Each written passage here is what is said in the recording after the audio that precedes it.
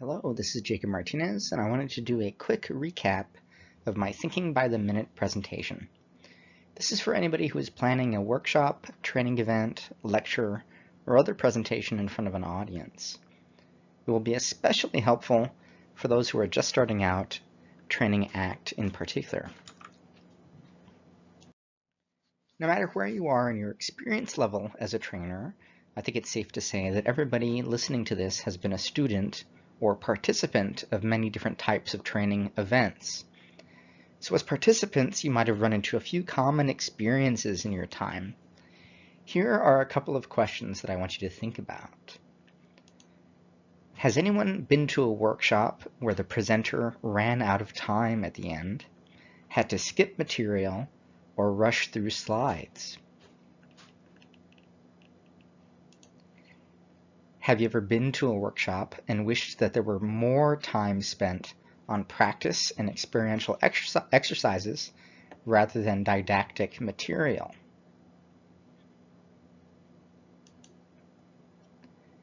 Have you ever been to a workshop and wished there was more time for questions and answers or discussion at the end?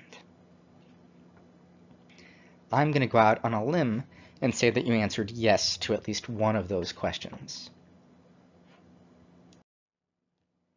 I think all of us have experienced these situations.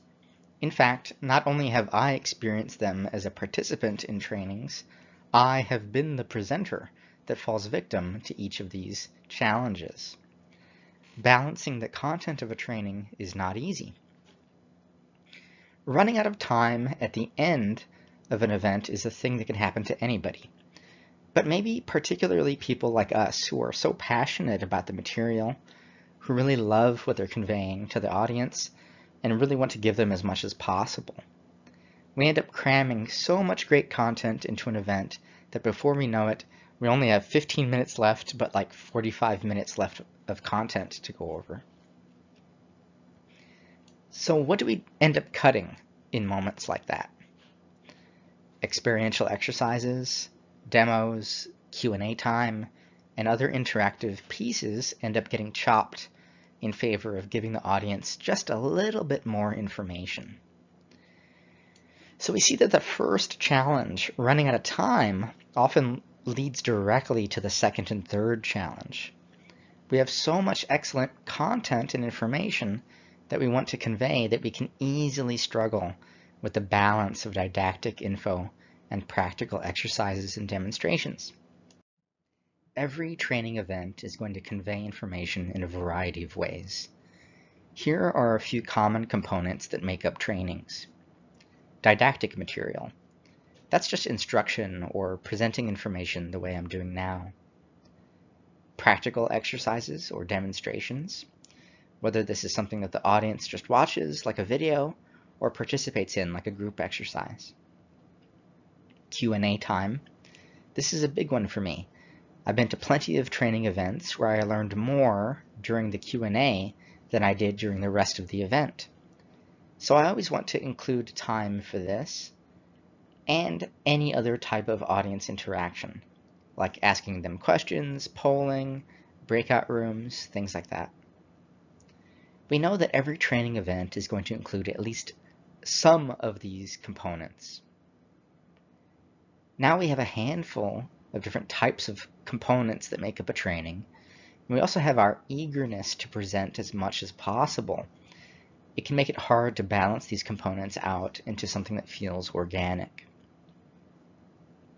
After struggling with the common challenges from the previous slide myself for many years, I started to think about trainings differently. Rather than thinking up front about the content that I wanted to convey and how, I started focusing on how much time I had allotted for each event first, and then carving it up into chunks of known quantities, leaving me with a set of time that I could then think about filling with specific content. I call this method thinking by the minute. So here's how it works.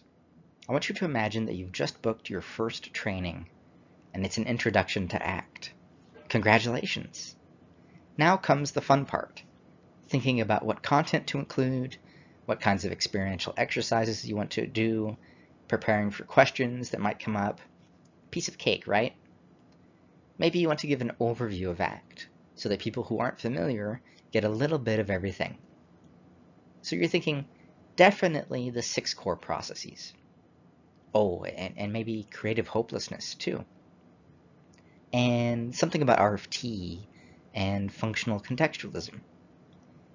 And some great exercises and activities that demonstrate each of the processes. Time to debrief and talk about the exercises. And of course, time for questions. Sounds like a plan to me. But wait, how much time do you have allotted for this presentation? 1 hour? Oh, okay, that's not a problem. Let's just do some quick math here. 60 minutes divided by 16 different components. That would be the 6 core processes plus RFT plus creative hopelessness plus functional contextualism. That's 9 right there. And then 6 exercises and debriefing. And some time set aside for Q&A. That's 16 components to your training in all. So we have 60 divided by 16, and that comes out to 3.75 minutes.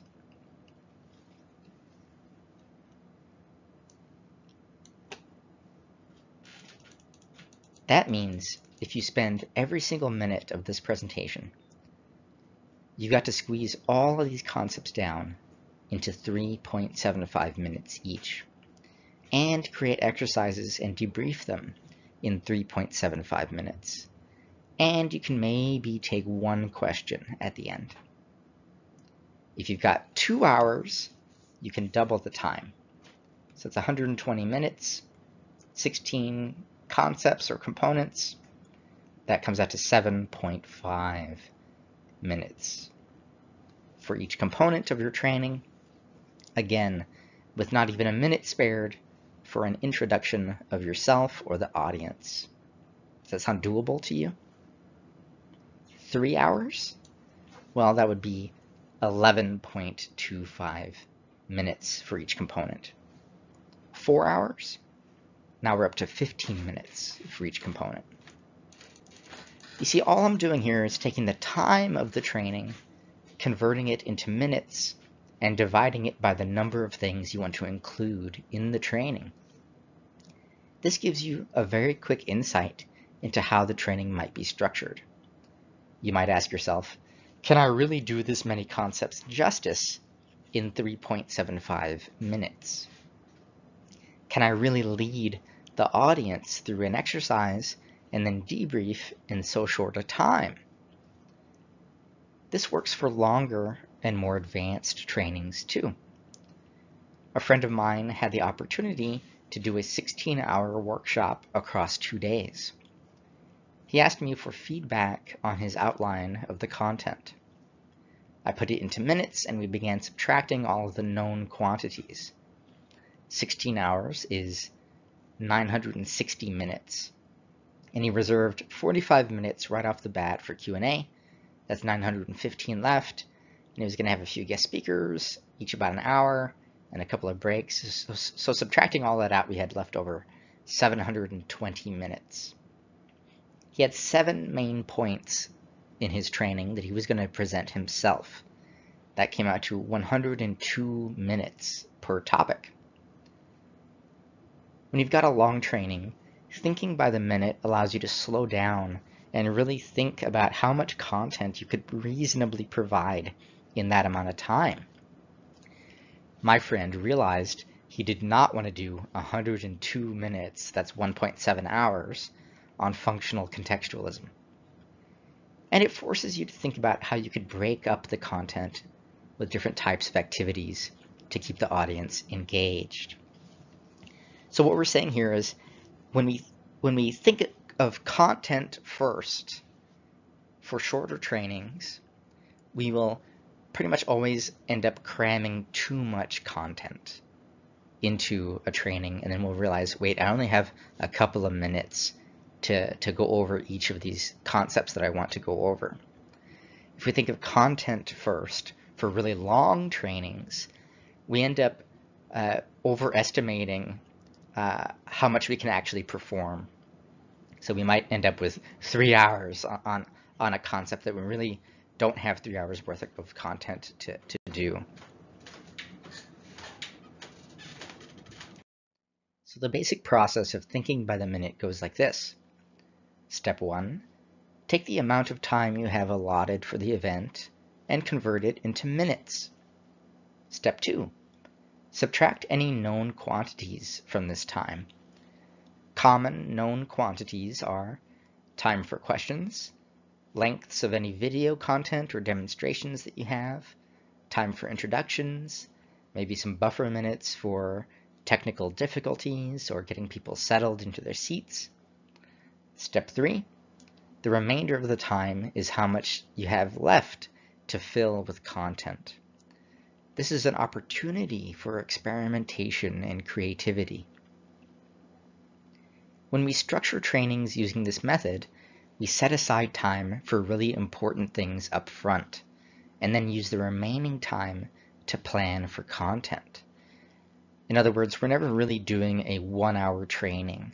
We're always doing a 42-minute training with 15 minutes for questions at the end and a couple minutes at the top for introductions, for example. We're taking a principle that when we are looking at kind of a blank canvas, we end up being more liberal with the content than we perhaps need to be. If you think about a tube of toothpaste, when you get a brand new tube of toothpaste, you start using it, you're not really thinking about saving every last drop of the toothpaste at that point. So you can be pretty liberal with how much you put on your toothbrush, and you're just going about your business. But once you get to the very end of that toothpaste tube, suddenly you start to think about how much you are using and trying to extend the life of that toothpaste tube. Here, rather than starting off with the blank canvas of, a 3-hour training, 4-hour training, 6-hour training, 3-day training, we're trying to compress it up front. We're subtracting those known quantities of things that are already really important to you. We're taking all those out, and then we're squeezing that tube of toothpaste down, forcing us to really try to savor each of those little moments that we actually have of workable time for the training. What should you do if you are a trainer and you want to craft learning objectives that really help people assess the content and structure of your training event? You might be in a situation where you need a certain number of learning objectives per each hour of your event or something like that. In some cases, you might be in a situation where you need like 3 learning objectives per hour. Well, in these cases, rather than craft 6 or a dozen learning objectives, each about a separate topic, you want to sort of link them together into groups, creating a set of objectives that focus on a single topic, but accentuate different components of the training. Here's an example. Participants will be able to explain 3 main points about topic A. This learning objective points toward a didactic component of the training. Participants will be able to implement practical topic A intervention. This learning objective points towards an experiential component of the training. Participants will be able to lead discussions regarding topic A. This learning objective points towards an audience interaction component of the training. In this way, we have 3 learning objectives, each centered around topic A. And then we can just repeat this process. If we have topic B, then we can have a set of 3 or 4 learning objectives, all about topic B, and then another set about topic C, and so forth.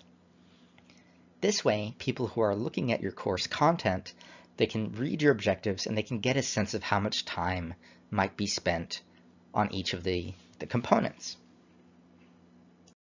the implication of thinking by the minute in this way is not only useful for you as a trainer, it's also useful for you as a participant of trainings. There are so many trainings and courses out there these days, it's really unbelievable. Even I have a course. It's on the ACT Matrix. You can find it at theactmatrix.com. So if you're looking at all these training opportunities, how can you tell which ones might be worth your money and time? When you find a training that you're interested in, focus on two things: the length of the training and the number of learning objectives. If a workshop is 2 hours long and it has 8 learning objectives, then that means if everything is split evenly, each learning objective would only have about 15 minutes devoted to it. So you can ask yourself at that point, is it really worth paying X amount of dollars to learn 15 minutes of information about 8 different things? You'll find that the best trainings are those that have a smaller subset of learning objectives or topics with a lot of time to focus on them. A few key pointers for trainers. Number 1, taking questions as you go during an event rather than setting aside time at the end for questions will always end up with you running out of time for your content. What I mean by this is, if you attempt to take questions free-form, in other words, letting the audience interrupt you, letting them raise their hand and then taking a question as you go, this will always result in you having to crunch the content of your training at the end, simply because it's just very difficult to manage the time when we're being interrupted in this way. People tend not to have simple questions. They have maybe advanced questions. They also don't just have questions. They have a comment, a story, and a question all rolled into one. So that ends up eating a lot more time than you think it would. If you do not want to just put a chunk of time at the end for questions, you can take questions as you go. You just have to structure it into the content of your training. So what that means is you would subtract portions of your training's time out for questions, meaning you can present a key topic or a component and then always allocate at the end 8 minutes for questions, for example. And then you can give the audience a chance to ask. So you would pause and say, this is a point where you can ask questions. Anybody have anything to say or comments about what you just witnessed, what you just saw? So if you have 4 components or 4 key points in your training, then you would have 4 8-minute segments for questions, or whatever it is that you decide. So you're making sure to subtract those out of your time up front, because that would be a known quantity.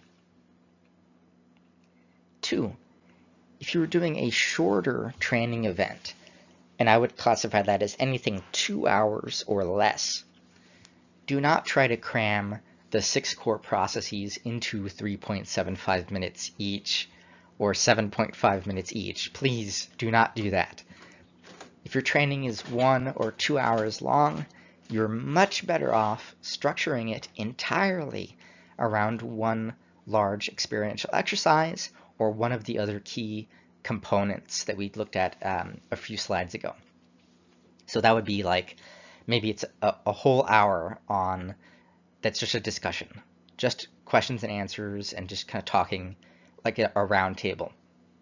Or maybe it's a whole hour of experiential work. Or maybe it's a whole hour of didactic. Or maybe it's a whole hour of audience interaction. Something like the ACT matrix or the choice point are really good for those situations. You can do like a good 45 minutes setting up the matrix or the choice point, and then have time afterwards to really talk about it a little bit and process it out. Your job in those short trainings is not to give the audience every ounce of information on a topic. It's to get people interested in something enough that they'll want to look it up and do more training, hopefully with you. So don't try to cram a lot of information into short trainings. Instead, focus on what would give them the best taste of this information and whet their appetite for more. And for long trainings, remember to subtract break times and vary the components across time.